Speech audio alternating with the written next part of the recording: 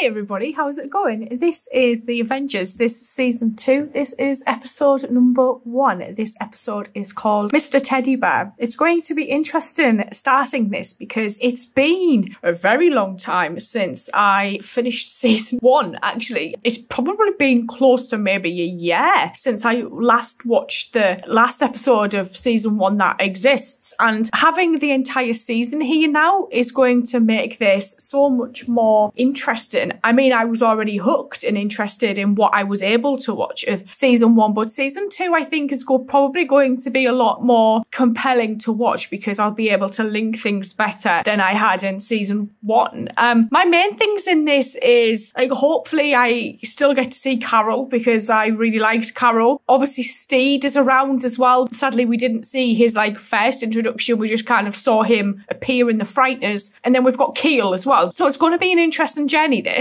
Mr. Teddy Bear gives me really strange thoughts though, because when I was growing up, in the early 90s, there was this TV show on, I think it was CITV, called Old Bear, and it was one of the most sweetest things that I've ever seen. And I believe it's based on books, because there's Old Bear books. I think I've got one somewhere still from when I was a kid. And for some reason, the title of this just really reminded me of that. So if it's in relation to maybe a toy shop or something, then that'd be cool, because I'm trying to think what could be the reason why we would find ourselves maybe looking into what's happening in a toy shop. Is there something happening there, or it could be something completely different, and it could just be about maybe a teddy somebody owns, or it could be a metaphor. So I'm going to get on into this. Let's go. Good evening and welcome to the man and the place. That will mean we won't have Carol either, not won't of it? one, but of many places. His name is Colonel Vernon Wayne Gilly, whose 9th book, Go Anywhere, has just been published.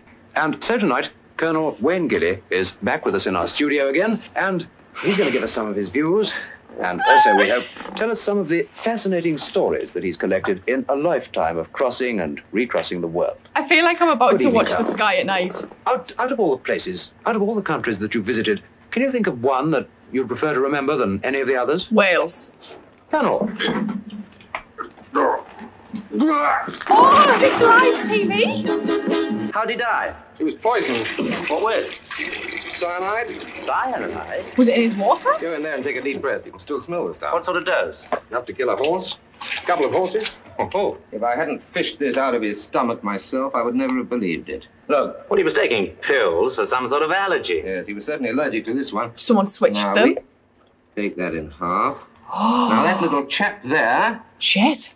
is a watch mechanism. I don't know how you set it or wind it up yet, but that's what it is. Why the And that was in hell? Wayne Gilly's stomach. Yes, they're in 2 halves. I've put it together since. There's a sort of spring mechanism which shoots the 2 halves apart. And that was set to go off at 8:30 last night, the time that he appeared on the air. I suppose so, yes. So he could have taken this instead of one of his own pills any time during the day. At 8:30, shoots enough cyanide into his stomach to knock out a regiment. That's murder. Now, Oh shit. how many of these things are there? 24, including the one he swallowed. And all fitted with this time mechanism. Every one. It wouldn't have made any difference which one he'd taken. It would just have been the same. They were all in pieces when we found the bottle. Well, they all came apart at 8:30 last night, is that it? That's right. Wow. Someone Yeah, went we to found one, very didn't he? serious Well, he knew we'd lengths to find make one. sure I this suppose guy more, died. A couple of dozen more, wouldn't matter. But expensive, Steve, very expensive. How much one of these little gadgets cost? 40, 50 pounds if you had them made specially. Swiss, I suppose. Oh, 1,200, 1,500 pounds a lot? Biggish overheads. Not really, not for him. Him? What do you mean, him? Are you running to clairvoyance these days, Steve? No more than you. I see you've got his file out already. All right, well, let's have a look. Olaf Pomeroy, alias Jules Edward Bear, alias... Edward Spearman. Yes, and several others we don't know about. Bear. Mr. Teddy Bear. But how do we get hold of him? Box number, telephone number? That voice. You don't call him, he calls Beautiful. you. Teddy Bear likes to work alone as much as possible. Anyway, you want contact to be made somehow. That's right, and hire him to do another killing. Who? Me, for instance. Are you considered good enough bait? I don't see why not. It's not my pedigree he wants, only money. Well, we put it around that you're in the market for hired assassins. So, if you're ready, let's get started. Oh, thank heavens. I thought we were in for a musical evening. I wonder come on, if you got homework to she do. just came into it Don't in this think we've let episode, you or harm if Mr. we Teddy met Bear. her at So the we end of can't season 1 much as you that might like. I sadly can't I watch. thought it was just like calling a cab. Who do you want me to represent? Well, that is your homework, so get your boots Because they on seem and let's very get going. familiar We got a long to each evening. other. Mantle's held. Yes, sir. He's got a new Looks like a dog. large house from the map. Well, hold on. It's slap in the middle of a marsh. The nearest village is Barton, and that should be I love that 40 he has minutes by dogs. car. This is Barton, isn't it? That's right, love. I'm looking for a place called Mantle's Hope. Do you know where it is? Left it a bit late, haven't you? Hardly be able to see your feet this time of night, not out there. Oh, is it like a Been empty for landmark? years. Yes, I know. I'm from the Preservation Society. I'm supposed to have a look at it, only I lost my way. Shouldn't have thought it was worth preserving. Still, out the door, turn left, 7 mile up the hill, you'll see the drive. In the car. Yes. Mind how you go then. Right. Thank you.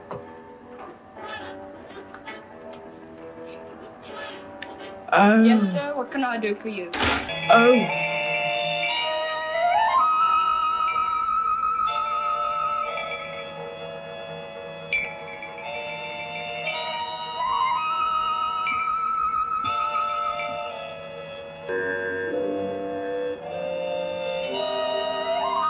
What a cool house.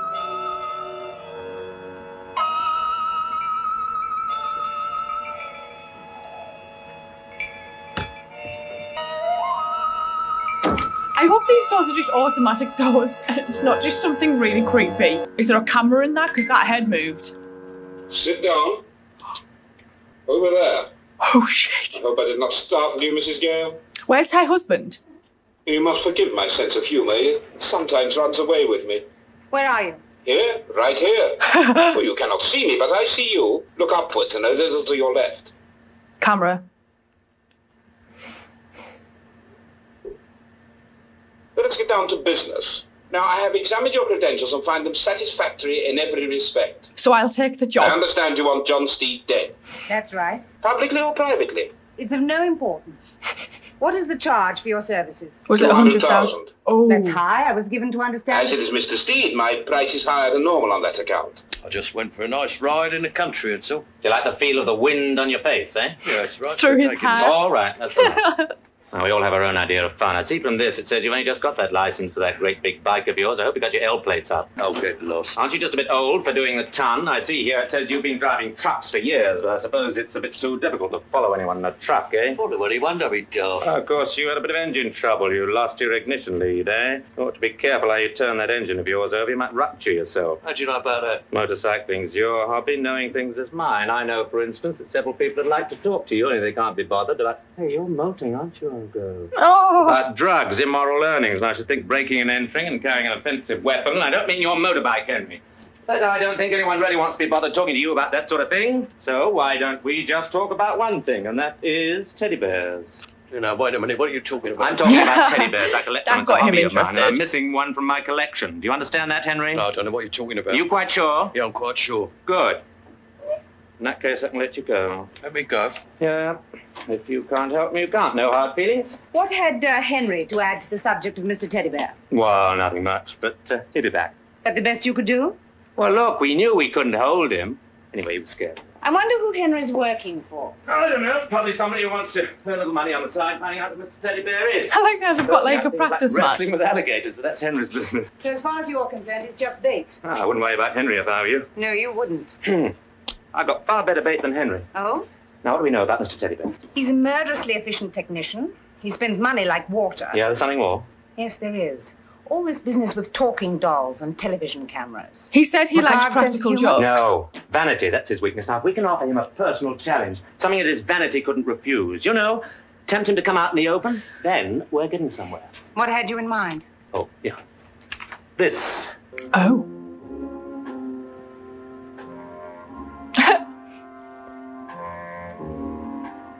Mr. Teddy Bear. Good evening, Mr. Steed. I am glad you could come. Oh. How does Don't do this anything in a guy hurry, do Mr. this? Steed.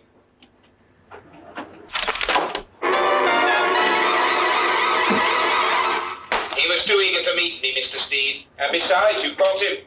You seem to have found something, Mr. Steed. May I see? Ah, yes. It's An a attractive necklace. stone, but quite worthless, I regret to say. To me, at any rate. You are going? Surely not without your hat. Ah, everything all right? Yeah, nothing there at all, sir. Well, none unless it's a mine under the floorboards, good. anyway. Good. Well, if you find anything yourself, let us know. We'll come and fix it up for you. Thanks, boy, thanks. Well, I feel dog good as gold. Well, that's what you think. That's what you think. Gold. My dear old girl. What's the matter, eh? Did you like him? Well, you got a friend, anyway. Oh, the dog's going to find something?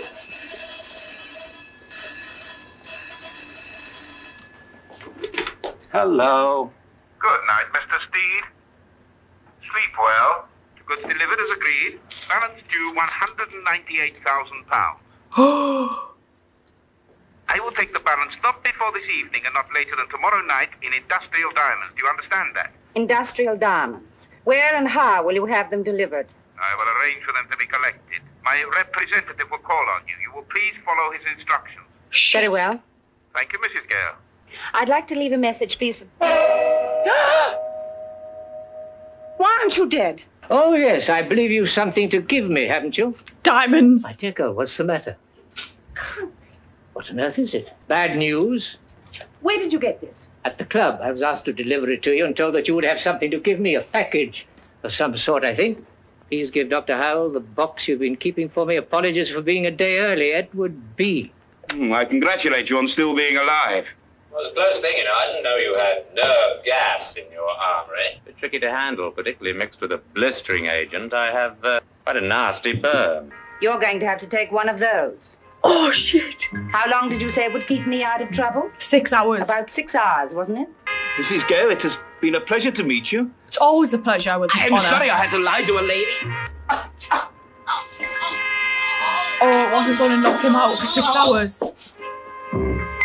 This was like so interesting to see that we've just gone straight into this new adventure with Steed and Kathy, who we've not met before. So I'm wondering if Kathy maybe came into it toward the end of season 1 and we met her toward the end and we learned that she's an anthropologist and she likes to collect antiquities. And I just thought this episode was actually really cool. There was no reference at all to Keel or Carol, which I was quite surprised by. Like, they didn't reference them once. So obviously that part of the story was obviously concluded by the end of the first season, but obviously I can't watch that. I wonder if he ever got closure for what happened to his wife. I do have the audios that were reconstructed, so I may have to go listen to those actually to kind of find out what happened toward the end and whether or not, you know, Kathy was introduced at that point or if we've just gone straight into it with her being part of the same organisation as Seed. I love the fact that we have Honor Blackman because I just adore Honor Blackman beyond words. She's one of my favourite people and I always remember like absolutely loving her in Jason and the Argonauts, and to me that was kind of my first introduction to her when I was quite young, and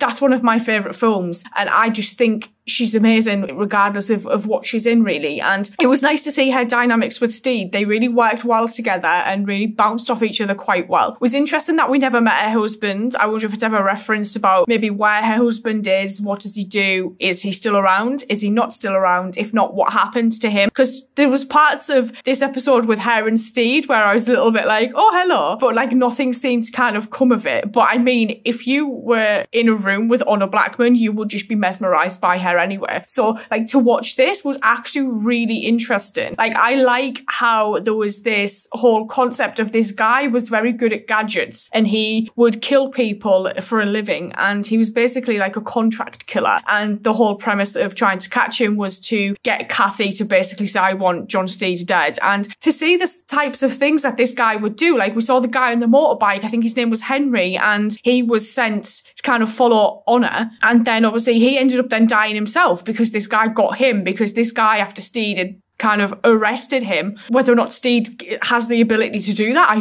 don't know. It's apparently so. And he then went to the same guy and was like, I want you to kill him. So he died and it never ended well for him. What I liked most about this though was just how like kick-ass Honor was in it, to be honest. Like that end scene, I 100% just expected her to shoot him in the kneecap, even though Steed was like, oh, you wouldn't. I was like, oh, she might actually. So like to see her playing this character is actually really, really nice. And there's just something about, I said this at the end of the last season because I went back and like rewatched my video on that, and I have this love for Steed, actually, just from those 2 episodes. There's something about him that is just like the most charismatic thing, and I could watch him all day. Pair him with Honor, and I'm just in heaven watching this. I may just have to go watch the next episode, and I will see you guys later. So thank you.